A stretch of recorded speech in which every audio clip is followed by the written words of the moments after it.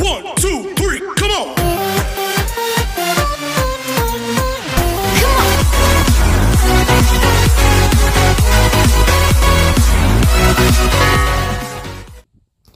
Hi guys, we are here at Santa Ponca. Santa Ponca is located at southwest of the island of Mallorca. So, this is my previous workplace. Actually, it's my second home here as they treated me as their real family, best friend, and everything terrain. As you can see, beautiful place, quiet, there's a mountain, amazing.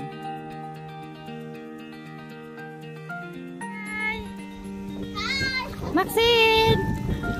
Maxine! Where are you? Stop!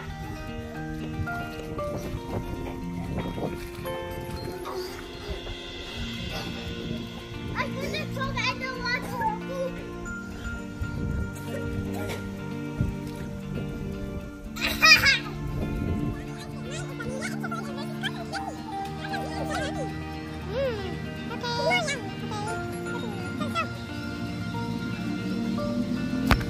For your information, if you want to get the bus, there are 3 buses, 104, 102, and 111. 104, it takes 1.5 hours because it goes to different towns like Portals, Palma Nova, Magaluf, Son Ferrer, El Toro, and then Santa Ponca. And if you want to arrive here within more or less 30 minutes, just get the express bus 102 and 111. And if you had a car, then much better.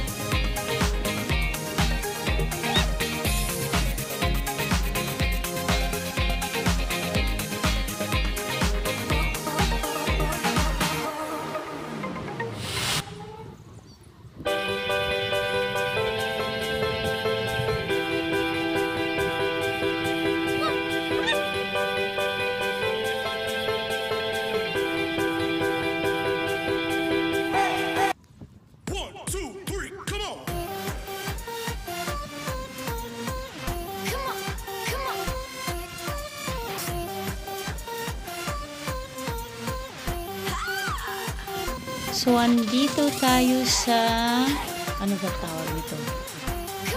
Kakahuyan? No.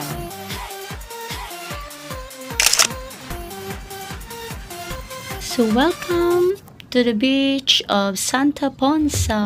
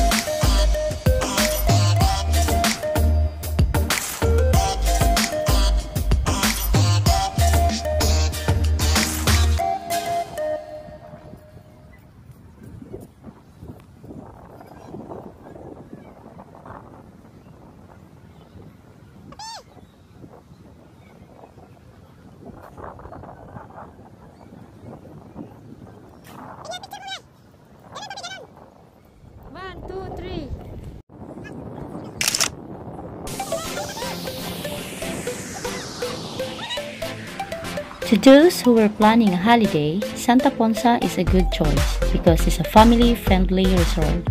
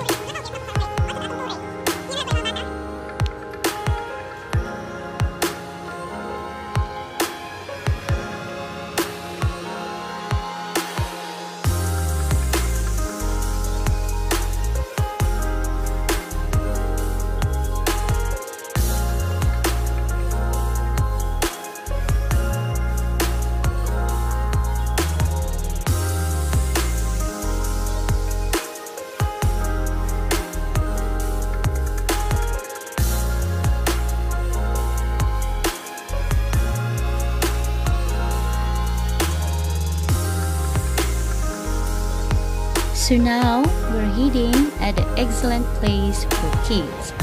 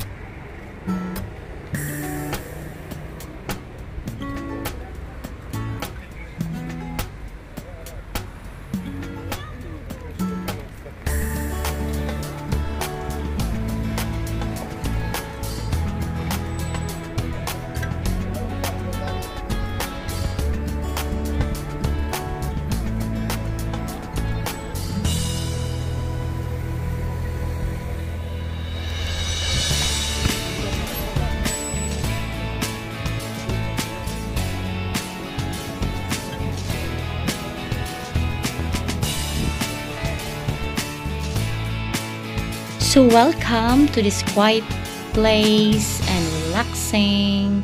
Sa may mga problema dyan, maganda itong tambayan. Parang makapagmuni-muni. And also for dating.